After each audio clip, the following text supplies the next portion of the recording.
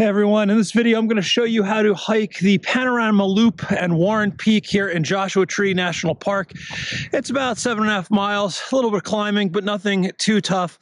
But it is very beautiful. It's in the western part of the park, not so busy as the other hikes, and you get great views of San Gorgonio, up into the Mojave, San Jacinto, which is behind me, and lots of really healthy Joshua trees. So it's a really fun little hike to do. Not too tough, but kind of just tough enough. Now, as always, I have a full guide on Hiking Guy where I'll talk about the parking, all the logistical stuff. So make sure you check that out before you go. That'll have information you need to do the hike. And as always, if you're enjoying the video, if you find it helpful, if you could do me a big favor and just click that little thumbs up button. It's an easy way to say thank you, and it helps me out a ton too. So thank you for that. And yeah, let's hit the trail. Let me show you this hike. It's a cool one. So let's go. All right, so we're going to start at the day use parking area at the Black Rock campground here. It's a little bit tricky. I'll talk about that in the guide about how to park there, but you'll see there's a trailhead board right here after the parking lot. There is a permit box here. You only need a permit if you are going overnight, but you technically do need a parks pass to park here, although there is no entrance gate. But right from the start, we're going to be going on a sandy trail, lots of Joshua trees. There's some more bigger ones, more substantial ones as we go up Black Rock Canyon. But in the beginning here, there's a few different use trails, and we'll join in to this main trail. But it's pretty easy to stay on the main trail, which is going to twist to the right a little bit, and we're going to head steadily up Black Rock Canyon to those hills that are in front of us over there. Now, the first major junction is the California Riding and Hiking Trail, which is sort of the through hike of Joshua Tree National Park. I have a guide on that, so you can check that out if you want to do that. It's a fun little trip, but we're going to go straight here and leave that behind.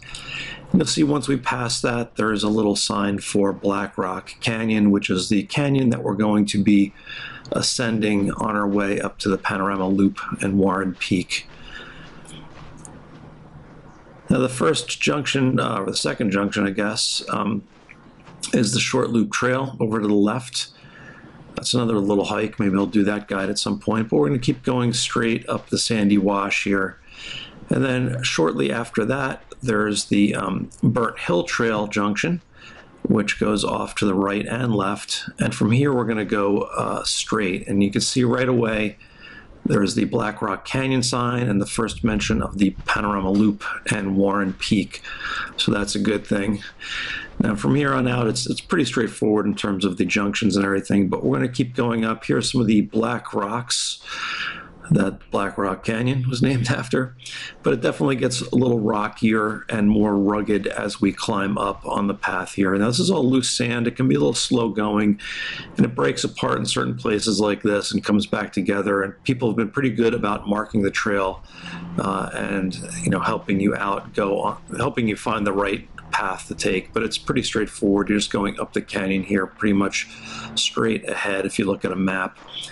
Now, at this point, we're getting to Black Rock Spring, which is a spring here, and you can see it's much more lush as we come up here. And after this, it's going to get a little more narrow as we go through the spring area. I've never actually seen the spring. I looked for it, but I think it might be underground at this point. Maybe it comes above ground at certain times, but if you've seen it, let me know. You can see the rock formations here, really cool. It's not necessarily what you think of when you think of Joshua Tree. A lot of people think of the sand and the desert of the Joshua trees, but there are definitely hills here and climbing and rocks and granite, all the things that you normally associate with the mountains. All right, here we are at the Panorama Loop and Morongo View Trail split. Now, this is the loop part, the Lollipop Loop. We're going to come back down on the right there, but we're going to do this on the left. We're going to do it clockwise.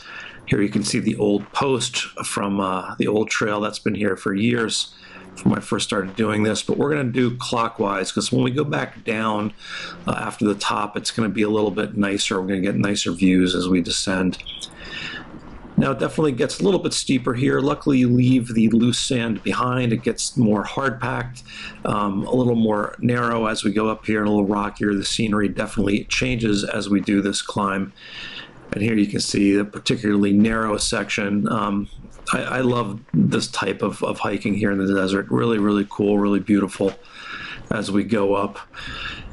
And lots of beautiful, mature Joshua trees. And around this point, we're going to start doing some switchbacks. And this is the last part of kind of the climb to the high point, or the first high point on this loop. As we go up, we're going to get great views into Joshua Tree, Mojave National Preserve over there, and up towards San Gorgonio. But at this point, we're doing switchbacks, and it does get very, very steep. Helps if you have trekking poles here, but we're going to keep on going up. And here you can see some of those switchbacks. You can see them going up kind of Eastern Sierra style there, but nothing too bad. Again, the total climbing is under 2,000 feet for this whole hike. Now, eventually you're going to get up to the summit, or the viewpoint. It's not really a technical summit or a peak here, but this is the high point of the hike and of this initial loop. And there you can see San Gorgonio, a snowy San Gorgonio in the distance. Over here, San Jacinto, down into the Coachella Valley, Morongo Valley straight ahead.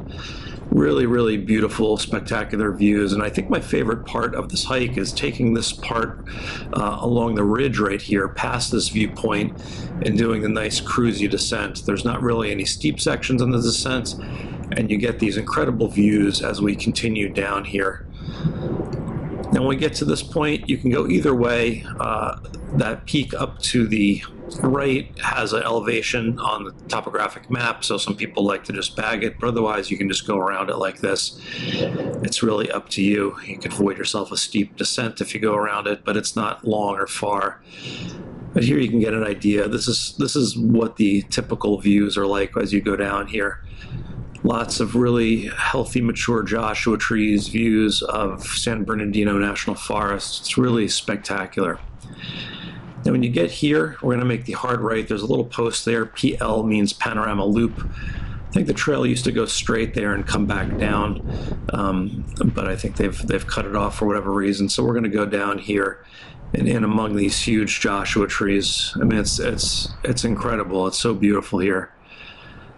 I usually hit Joshua Tree every winter, and it's always nice to come back here after doing the higher mountains in the summer. But anyway, enjoy this nice, long, cruisy descents, and then eventually when you come down, you're going to see Warren Peak in the distance. This is that pointy one over there. It's also referred to as Warren Point. It's a survey benchmark. It's not an official peak name. But as we go down, it's easy to miss the turnoff for Warren Peak. You're going to look for this big tree in the middle of the trail here on the Panorama Loop. We're going to do a hard left and go up on this little spur up to the peak. And it's similar to the first climb. It's going to be kind of gradual in the beginning, not too tough. There is a trail that goes off to the left, the Morongo View Trail. We're not going to do that. We're going to stay to the right and keep on heading towards Warren Peak, which you can see right there ahead of us. Now, when we get closer to Warren Peak, we're going to look for this post, and that post means we should look off to the right. We have a couple little switchbacks here, and at this point it starts getting steeper as well up to the peak. And you'll see as you get closer, it's going to look like it's pretty far up, and you're going to think to yourself, I've got a lot of climbing to do. But it's not too far. And here you can see kind of the steepness of it. But again, it's not too far. And at some point, you're going to get to the summit right here. It's Pile Rocks. There is a USGS elevation benchmark up here. And then you get these views that we've had the whole way. San Jacinto, Morongo Valley, San Gorgonio. Really, really beautiful views at this point. Now, when you're done there, we're going to go back down to that last junction. And I believe this is the highest point in the western part of Joshua Tree, the highest point over 5,000 feet, Warren.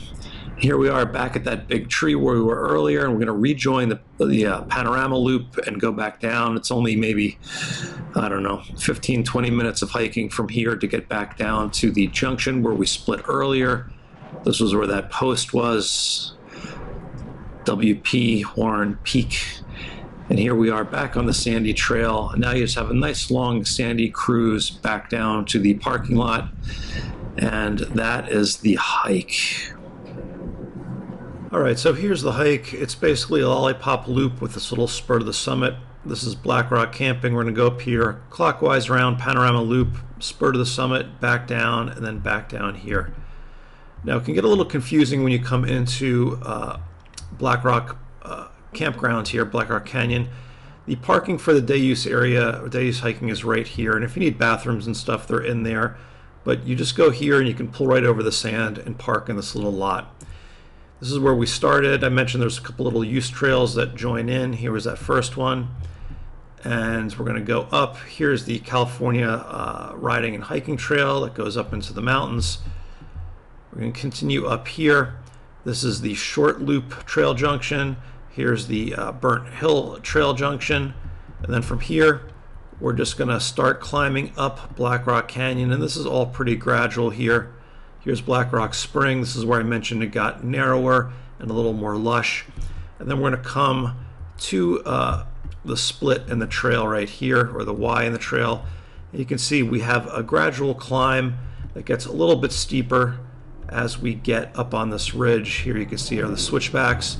And then here we are at the viewpoint. If I look around at the viewpoint, Santa Rosa's, San Jacinto, San Gorgonio. It's really a great place to, I guess, whatever you call it, peak gaze. We'll call it peak gazing.